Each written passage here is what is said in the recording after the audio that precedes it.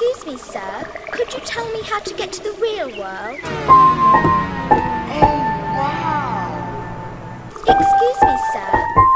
Excuse me, sir. It has recently come to my attention that, hard news, everyone, 38 years, that's all I have left. 38 years to go, at which point I will be 102 years of age, which will be, and I'll watch myself shrivel. You know, post 93, things get a little more difficult, you know, and then I'll employ people to help me do things. You know, like the important things.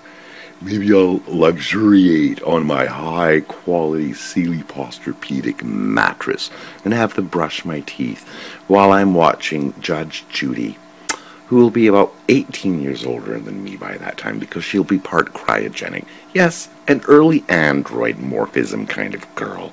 Don't you love her? So that's the news. Yeah. Of course, my clones, there are 3 of me on Earth, 1 for each quadrant.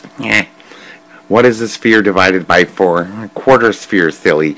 You are loved, and I will live another 30, maybe I changed my mind, 42 years. Then he'll be the boy that lived longer than the Tibetan monks that lived on the mountainsides that had more ozone. Solar flare activity getting right all over their bodies. Free Flow Consciousness episode done. Excuse me, sir. Could you tell me how to get to the real world? Excuse me, sir. Excuse me, sir. We've all heard that gorgeous song by the Beatles. The Beatles guys, the Fab Four. And there was Paul McCartney. He says, all you need is love. Love is all you need. All you need is love. Liar! He's lying. First things first. What does everyone need? Every living thing. Water first. Food secondarily, then shelter. If you have food and water and shelter, then you can have some love. Because you did it wrong. He said it wrongly. All you need is love. Get his house of cards in order. The multiple triple trillionaire that he is says, all you need is love. Ugh. Free Flow Consciousness episode done. Excuse me, sir. Could you tell me how to get to the real world? I'm just scanning the New York Times in their section Lifestyle and Health, and they put it to us, zinc, honey, ginger. What actually helps when you have a cold or the flu? And then they say, here's what we know about some of the most popular remedies that show at least a little promise. So apparently ginger didn't work, zinc didn't, and nor was honey encouraged during COVID, but it helps battle flus and colds. Straight from the mouths of the babes that are in charge of the NewYorkTimes.com.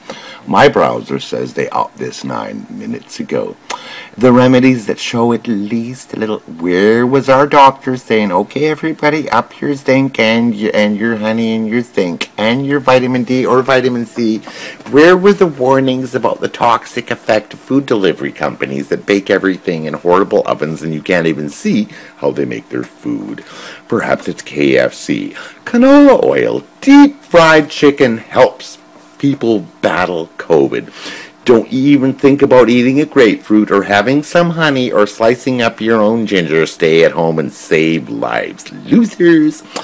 Rant completed. What is it? It's the stream of the consciousness like a river in my dream, flowing endlessly to you.